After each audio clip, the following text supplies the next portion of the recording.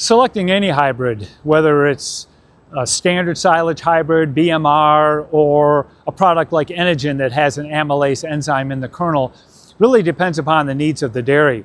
One of the things that no other seed industry has worked with the enzyme in the kernel is because the rumen is very capable of digesting starch. Rumen bacteria produce a lot of amylase, and you don't hear nutritionists asking to add amylase to the diet. So why would we really need it in a kernel? And we know that really that's all about starch, the Enogen proposal. It has nothing to do with fiber digestibility. It's not a BMR hybrid.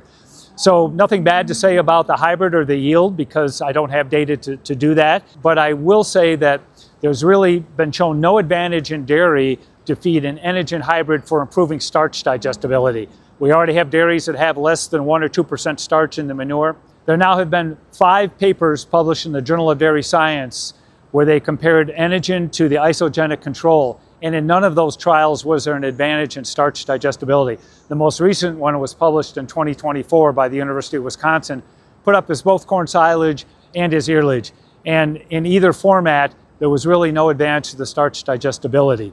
So starch yield is something I can't address there, but in terms of starch digestibility, we don't see a big advantage there, and nor do you see the academics or the universities analyzing any kind of plot work, genetic yield data on starch digestibility, because there really are no differences.